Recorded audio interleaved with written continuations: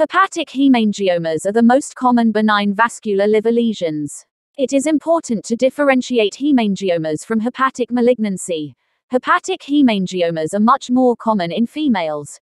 Rarely seen in young children, infantile hepatic hemangioma is the most common and benign hepatic vascular tumor in infants. Radiographic features. Ultrasound shows typically well-defined hyperechoic lesions. Color Doppler may show peripheral feeding vessels. Contrast-enhanced ultrasound shows peripheral nodular discontinuous enhancement in arterial phase and continued filling in portal venous and delayed phases. CT shows discontinuous, nodular, peripheral enhancement in late arterial phase and progressive peripheral enhancement with more centripetal fill in portal venous phase.